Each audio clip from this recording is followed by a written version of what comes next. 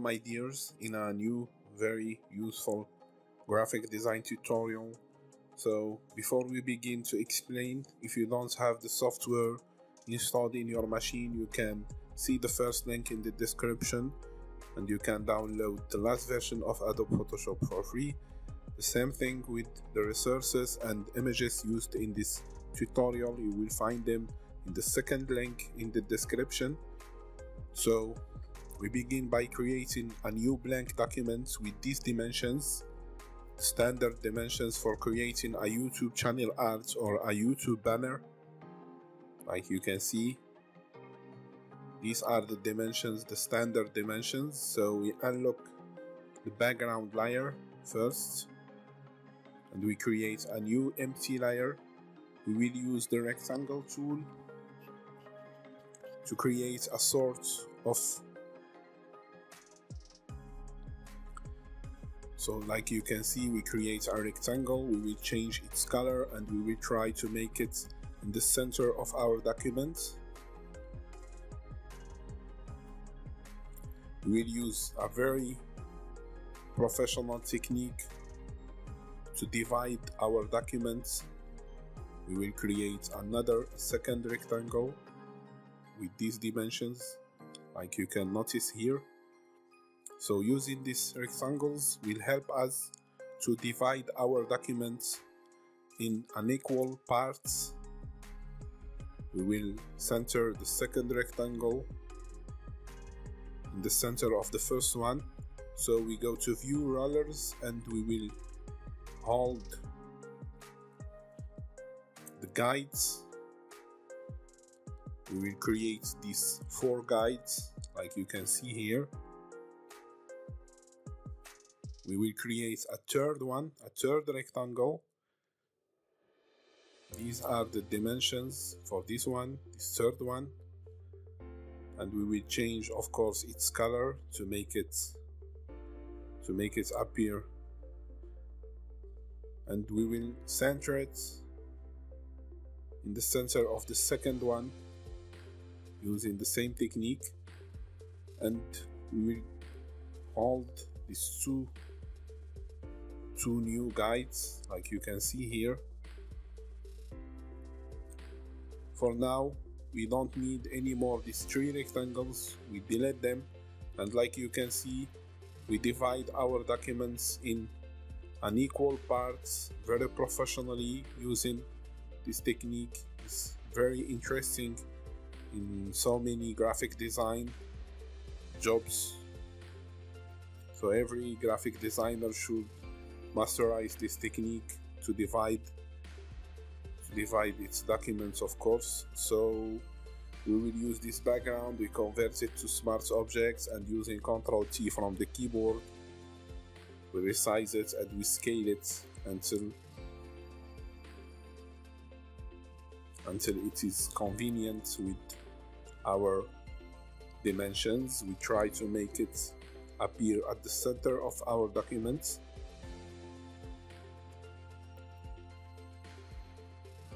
So we will use a brightness and contrast adjustments, and using Ctrl G we create a copy of the background image, and we go to filter, blur. We will use the Gaussian blur. We will use something like 20 pixels, and we don't need all these parts with the Gaussian blur, so we will go to this layer at the top and we go to the selection tool and we will select just the rectangle at the center like you can see, and we create a layer mask. So we create now a new layer. We will zoom in and we will use the pen tool to draw a new shape like you can see.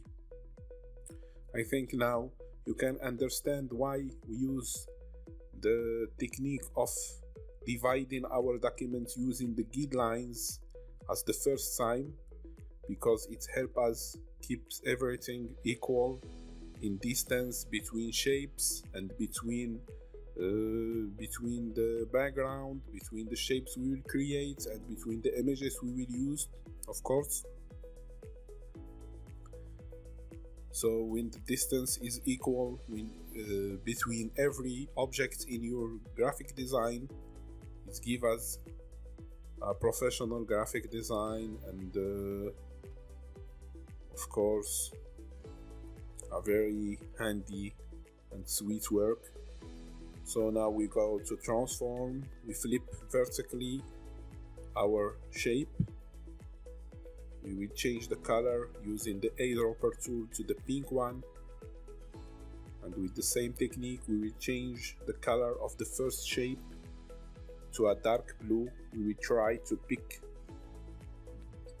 the blue color from the background. Like you can see, we will try this one or something more darker, like you can notice here. We will choose this darker one here. Alright,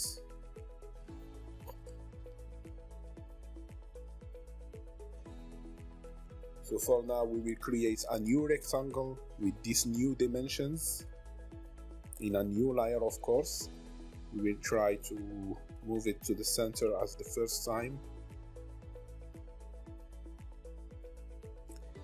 And for this one we will try to apply a gradient color using the pink and the blue. The blue color, we go to the first color here, double click, and we use the eyedropper tool. We pick the blue color, and with the same technique we pick the pink color here. So the two colors are in place. So now we can change the location to 100. We click OK. And for now we can adjust the settings of the of course the settings of the gradient. We apply to the rectangle, we place it here, and using Ctrl T we apply a rotation. We will choose to use the zoom tool, and we move the edges of the rectangle, and we will try to make them in the right place, like you can see here. So now everything is okay. So we come back to our selection,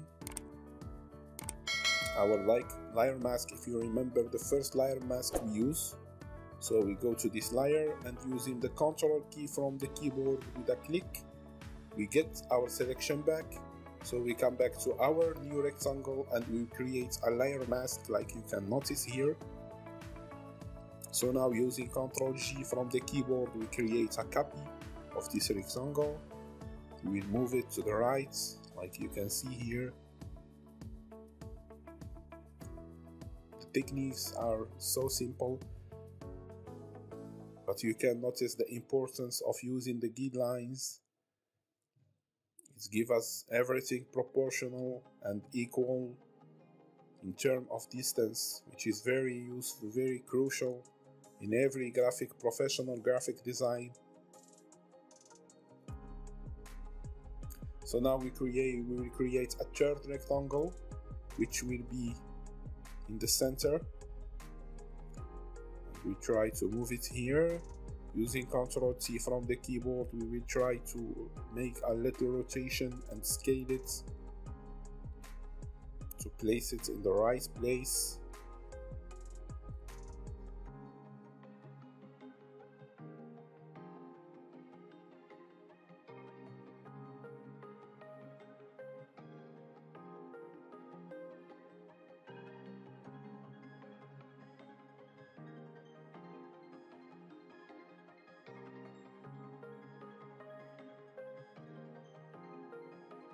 We resize it a little, like you can see here. We scale it a little. We try to make this third one at the center of our documents, of course, of our graphic design, our banner, and the two others, the one at the right and the one at the left, will be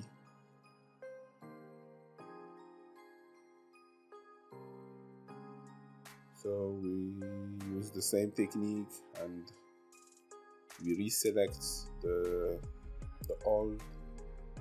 earlier rectangle we select, and we come back to our new one, and using the same technique, the layer mask, we crop it under our design like you can see here. So now we will try to scale it using, of course, like every time we use Ctrl T from the keyboard to scale any shape.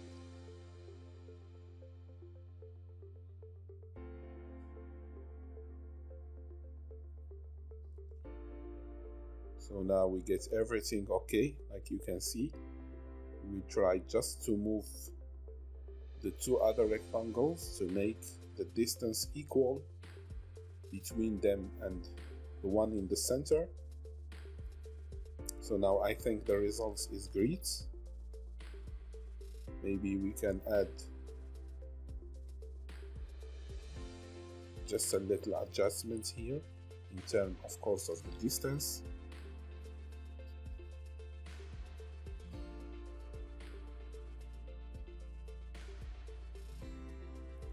So now we go to open the image we will use in the center of our banner.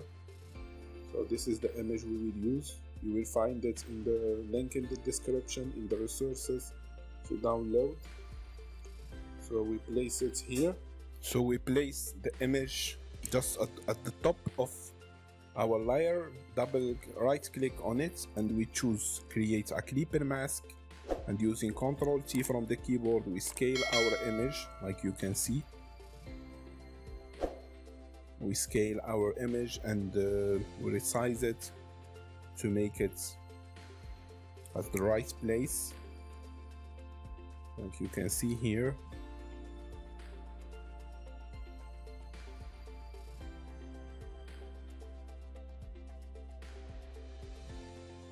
We confirm and we use the same technique. We copy the image and we go to the second rectangle, we paste it, we create a clipping mask, and using, of course, Ctrl T from the keyboard, the same technique with the third rectangle, create a clipping mask. So the technique is simple. We copy the image and we paste it as the top of each rectangle, the three rectangles, and we create a clipping mask. After that, we use the Ctrl T from the keyboard to scale and resize the image, and we play with the three images to get this very wonderful effect, this sliced effect, like you can see. So for now, we create a new layer. We draw another time a fourth rectangle.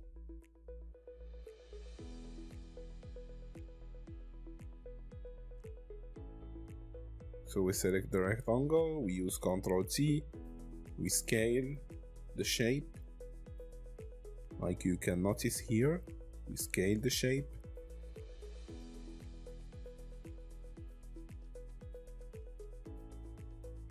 Just to remember you, for the background and the images I used in this tutorial, you will find them in the second link in the description. For the first link in the description, you will find the software, the Adobe Photoshop, the last version of it for free. You can install it for free. It is safe and clean, cracked, of course. And second link in the description, you will find every resources and images I used in every tutorial in my channel. So for every tutorial, I place all the resources, the images, the shapes, the brushes, the fonts. If they are used in the tutorial, I place them all in the resources to make them easily downloaded, of course.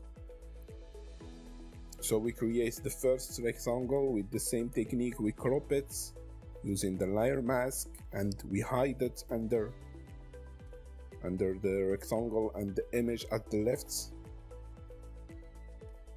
we continue using, of course, the same technique we used earlier. So we go to effect, we will choose a gradient overlay effect. We will apply the gradient using the blue and the pink color. This time we used a darker blue one, a darker blue color, like you can see here. We will play a little with the angle of the gradient overlay. We click OK, like you can see here. So we will need another one in the right part, like you can see. So using Ctrl G, we create a copy of the rectangle. So all we have to do now, we will go to edit, transform, and we will flip it, of course, vertically. Transform, flip, or we will try to use the rotation 180 degree. We will place the rectangle at the right place. We will change we choose to reverse, of course, the gradient in this second one to get a little difference between the two. Just a term of making the graphic design more wonderful. And for now I will speed up a little the explanation, because it will not be nothing new here. We will choose to create a text layer. So Ctrl G, we duplicate the text layer. For the font, I use the Britannic bold font. So here, create a new layer. We will drop a circle using, of course, the Shift key from the keyboard to get a right circle. So for the color, I think I will choose the blue one here. The blue color I already used in my design. So I will use the eyedropper tool to get this blue color here, like you can see. So this is the circle which will contain the social media icons.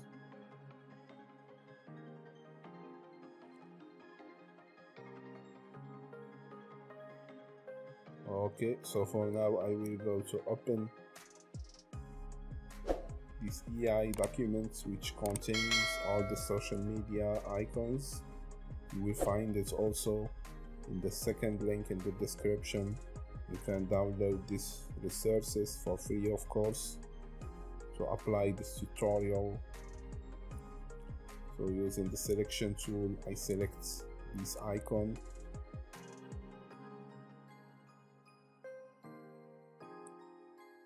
So I will resize it, of course. Before that, I go to effects and color overlay. I will choose the white color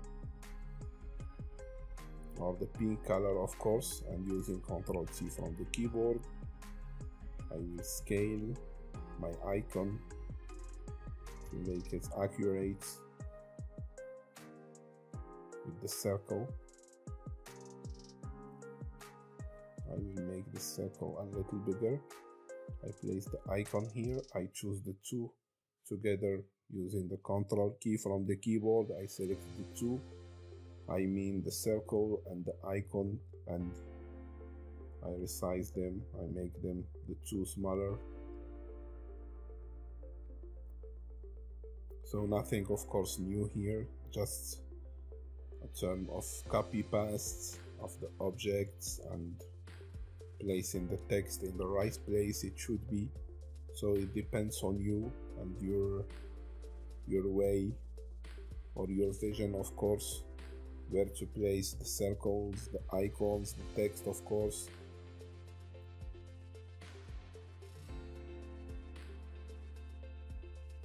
Because it's nothing new here or nothing difficult to explain here. I speed up a little the explanation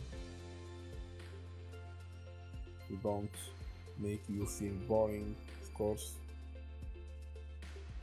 Like you can see, using the guidelines helped us a lot to get a professional design, using the guidelines and using the rectangles the first time. I mean, at the beginning of this tutorial we used the rectangles to make these guidelines look great, and it's helped us a lot to get proportions and to get everything equal in our design. So we cropped finally our design, and look, like you can see, we get a very professional result. So thank you for viewing this tutorial, and I wish if you subscribe and encourage me with a like, I will be every time with you.